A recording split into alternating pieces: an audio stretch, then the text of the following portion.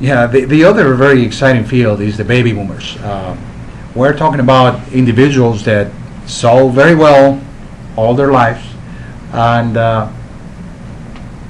40 comes around and they start struggling up close. They're still pushing the text farther away and farther away because they can focus up close.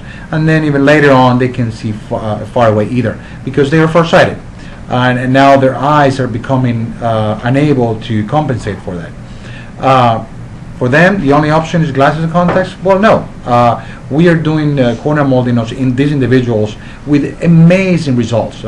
We've seen several cases, and we wish we have more. Unfortunately, not many patients are aware that this option exists.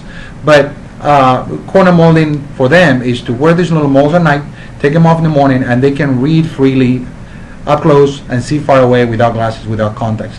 Really, unless we are talking about very sophisticated surgical procedures and very expensive too, there's no other option to do that but corneal molding. We can improve very significantly their vision near, up close, far away, without glasses, without contacts, just with corneal molding.